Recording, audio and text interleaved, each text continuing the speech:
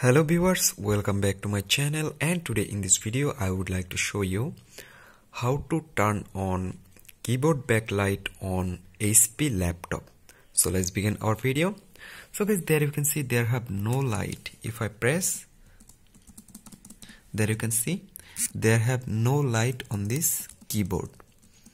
So how can you turn on your keyboard backlight on HP laptop? So for that you need to just press this F1 icon, F1 button, also F1 button, also F10 button. Together you need to press Fn, also F10. So there you can see I press Fn, then also press F10 again.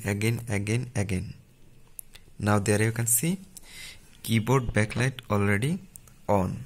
There you can see keyboard backlight already on. So guys, in this way you can turn on keyboard backlight on HP laptop very easily. Thank you everyone for watching this video.